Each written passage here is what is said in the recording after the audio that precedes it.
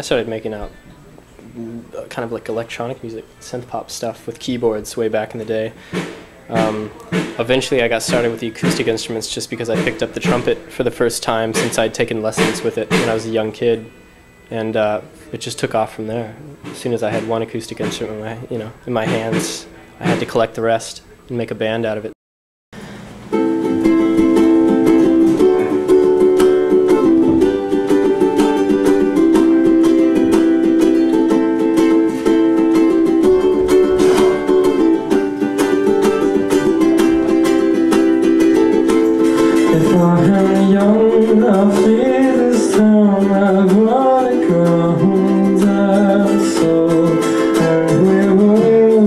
Upside down,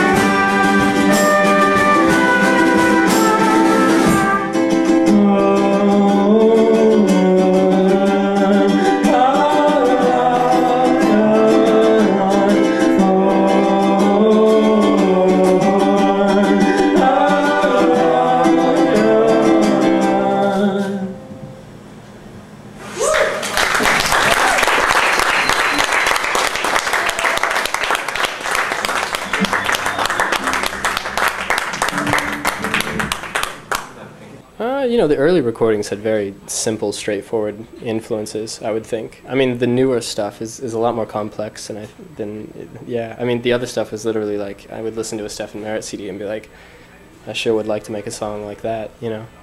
So, it's pretty naive, I suppose. Yeah.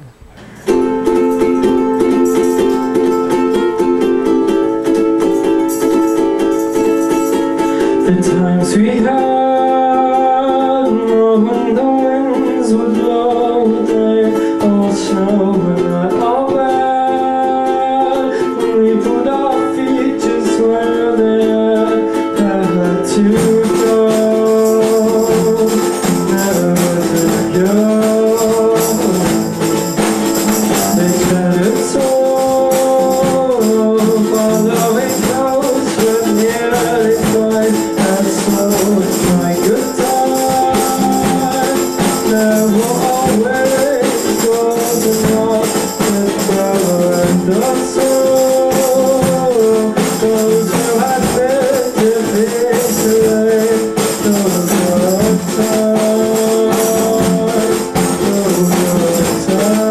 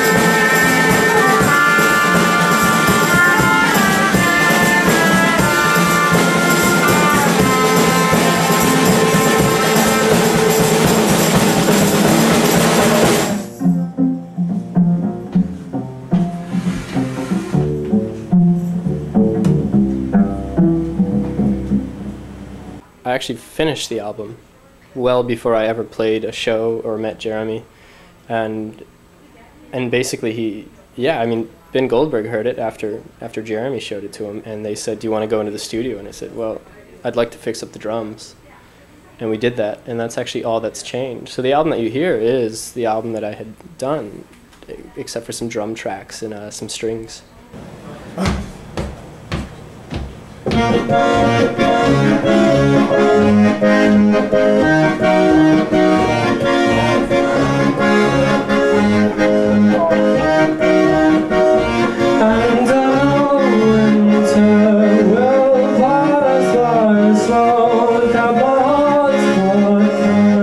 I do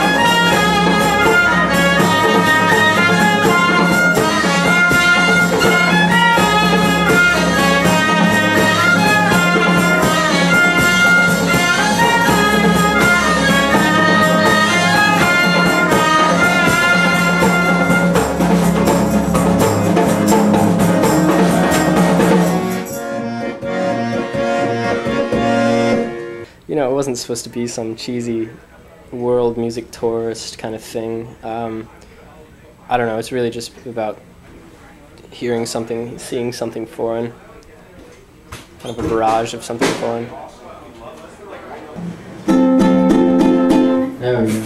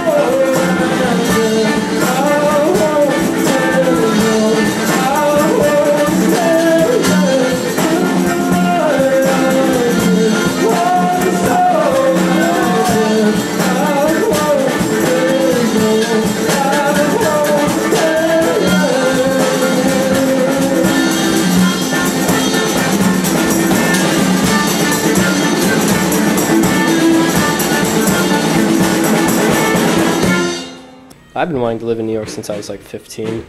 I just need to be around that kind of a city. That it's so on the edge of not even being in America anymore, not even being America, and so no, I can see myself in there for quite a while. How do you see it being different from America? Like what distinguishes that city? You know, this is gonna sound weird, but I swear it really just, it's like I can walk into a bar in New York, and if I look like I know what I'm doing, they're not going to card me, at least in Brooklyn. And that to me is like, thank you, I'm off the map, I'm off of the U.S. And it's just something about that also speaks so much more about that city. I mean, besides that, yeah, an underage kid can get a drink. I mean, there's just something about that city where all those nitpicky, crazy, conservative American things just tend to disappear.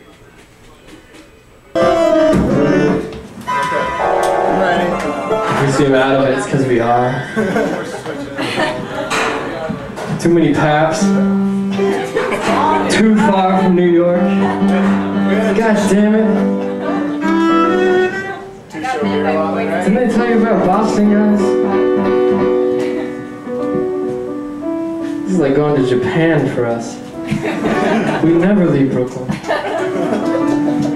went to Manhattan a month ago. That's as far as I've gone in a year. Fuck that place. And this song is called Carousels. I wrote it about Coney Island because that's in Brooklyn.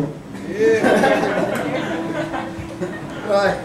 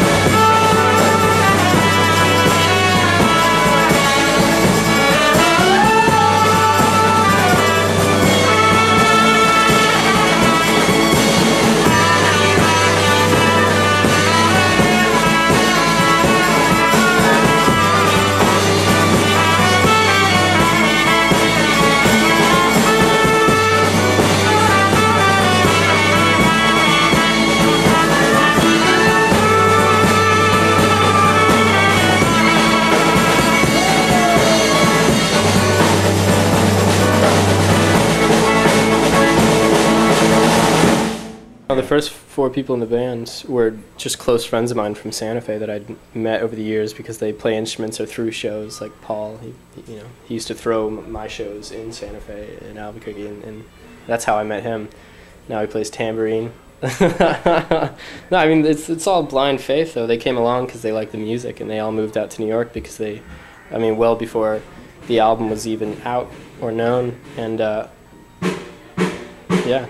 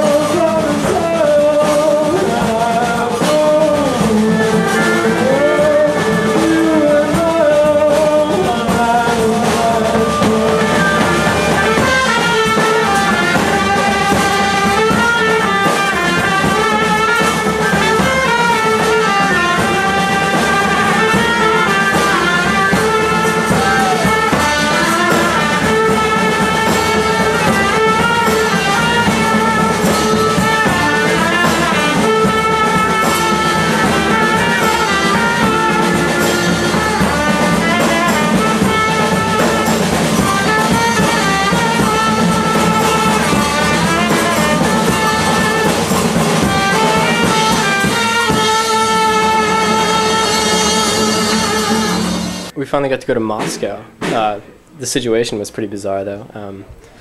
You know, we were only there for 2 days, totally jet lagged, a little hungover, and we had a translator. I mean, it was great. I've always wanted to see Moscow, but at the same time, I can barely remember it.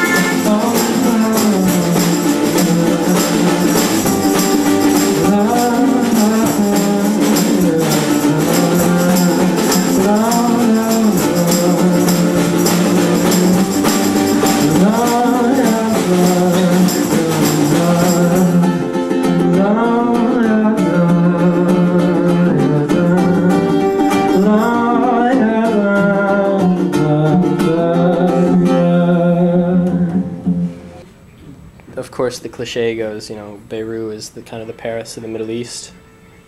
And I think that's fitting solely because it's this place where these two cultures collide, Western and Eastern, right in the middle, the same city, and that tends to fit really well, so.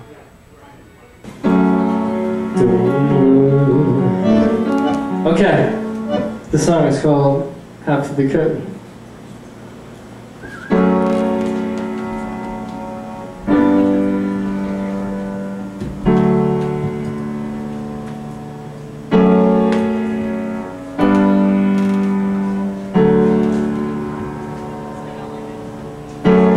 What will you do